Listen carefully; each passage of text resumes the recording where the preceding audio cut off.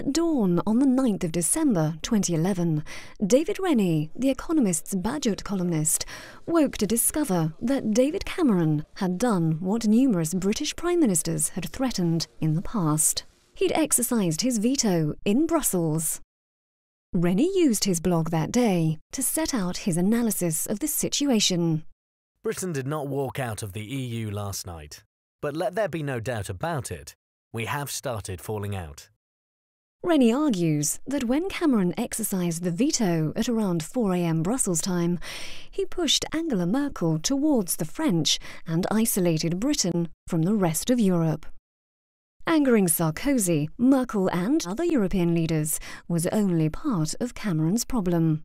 Crucially, Rennie writes, he did this without much gain for the UK. Mr. Cameron did not stop France, Germany and the other 15 members of the Eurozone from going ahead with what they are proposing. He asked for safeguards for financial services, and France and Germany said no. That's not wielding a veto.